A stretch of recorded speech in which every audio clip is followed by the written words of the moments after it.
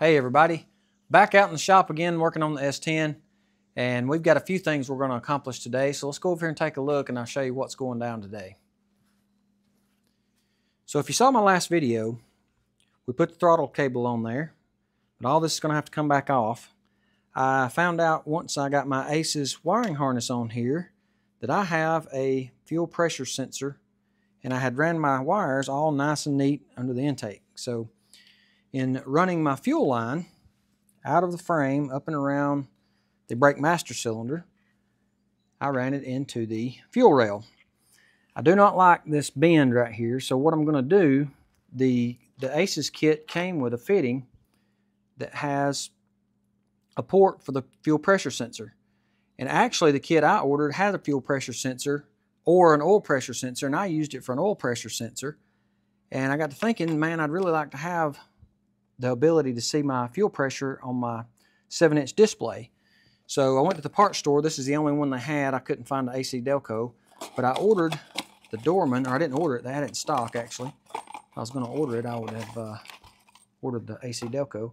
But I'm going to put the stock oil pressure sending unit back in it and use the one that was supplied with the ACES kit so I can see it inside on the dash. So I actually got a straight on here. So what I'm going to do is put this straight on here, and I've ordered a 90 AN6 on one side and AN6 female on the other, male on one end, male on the other, or female on the other. And what my hope is that it's going to kick this out enough that it bends around this PCV line so that I have enough room to put my fitting in here and I don't have to change this over to a 90.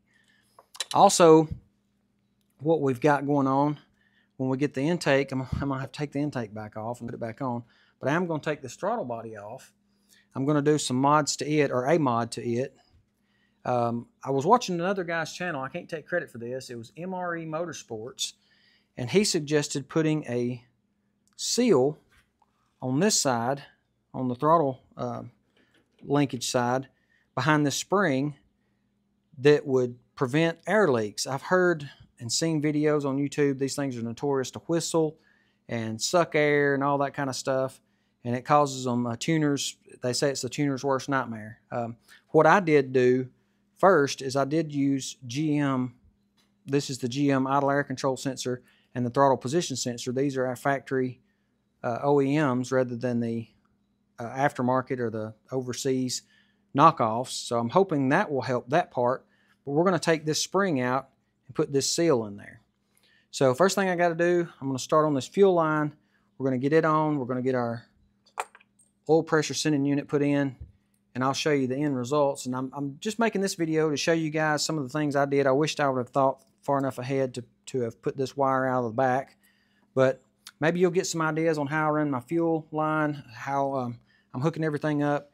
And I love this tip that I got from another YouTuber. Like I said, I can't take credit for it. So let's get this intake off, get the throttle body off, get all these parts installed, and then we'll take a look. The main thing I want to check out is this fuel line. I hope that works out, and then I'll show you what we're going to do here.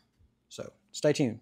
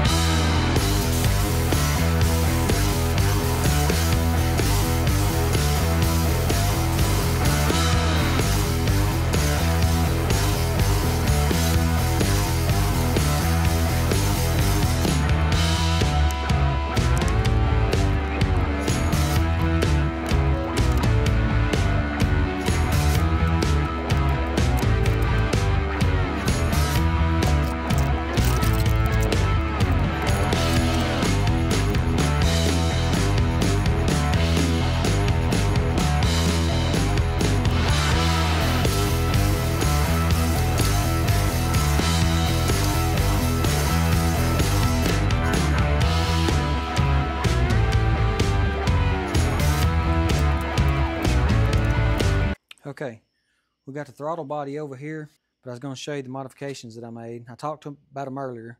Actual GM sensors on the side for your idle air control and your throttle position sensor. And basically what we're going to do is take this lever off.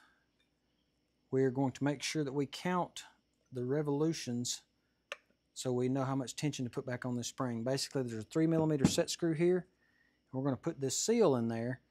And I went through my sockets, and the best one I could find, I tried a 5/8 to drive it in. It's almost the same size. I don't know if this goes all the way down in there or not, so I don't want to damage any part of the housing.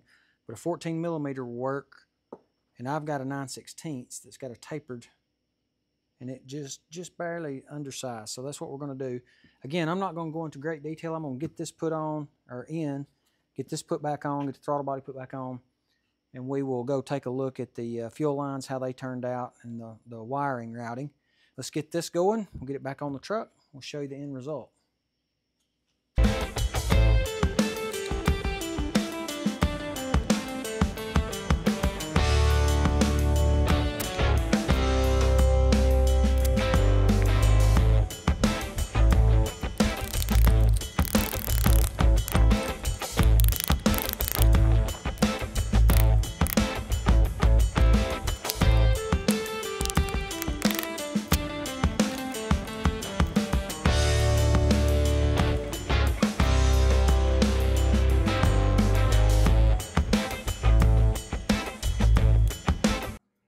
Okay, here it is. Intake's torqued down, throttle body's installed.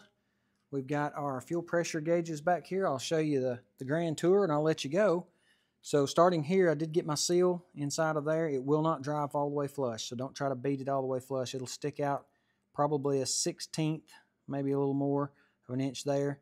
I did use some 680 Loctite. It's for like bearing mount surfaces on this vent tube here to kind of lock it in place. It does kind of slide around. If you've ever purchased one of these Amazon or eBay throttle bodies, they will do that. So I'm hoping that'll cure the vacuum leak and the whistle that I hear about online. I've never experienced it, but we're going to try to head it off at the pass before we get there. Moving around, I did have to relocate my wires out from under my intake back down to the outside of the fuel rail, my coolant temperature sensor, and as you can see back here, I've got my fuel pressure sensor. So this is how I plumbed it in. I used the fitting that came with it, plumbed it into my fuel rail, and I've got a 90 here that goes into the straight on my fuel line. I know that's a lot more leak points, but it turned out really well. If you can see down in there, it clears everything. Plus now I've got digital fuel pressure on my dash, plus I can look under the hood and see manual fuel pressure, and I'm loving the way this turned out. I did leave all my tags on here until I get it running, make sure I've got everything. I don't want to miss nothing, cut all the labels off and then cause myself a headache later. In my last video, you probably saw these are, let me get this paper right here and I'll show you. These coil wires are the Taylor 10.4mm 409 series, and they are the 45 boot. And all of them fit very, very well. They clear around everything except for that one right there. If you didn't see my last video, I made a bracket basically out of a piece of steel, bolted it to the valve cover and twisted it with a cushion clamp, 1/4 bolt with a nylock nut so it doesn't come loose. And it's got all kinds of clearance around my steering shaft. So if that's an idea that some of you might like to use, that works fine. I'll show you the other side. The other side, no problem. Only clearance issue I had was it's close to the dipstick tube. You can probably twist this around and get it off of it, so I'm not too worried about that. But clearance all the way around. And that's gonna wrap out this video, guys. I appreciate you guys stopping in. Just gonna show you what I did, maybe give you guys some ideas of how to put your LS in your S10, some things that I've ran into that might help you out. So if you like this content, hit that like button. Don't forget to leave me a comment in the comment section below, and don't forget to subscribe before you leave. We'll catch you in the next episode.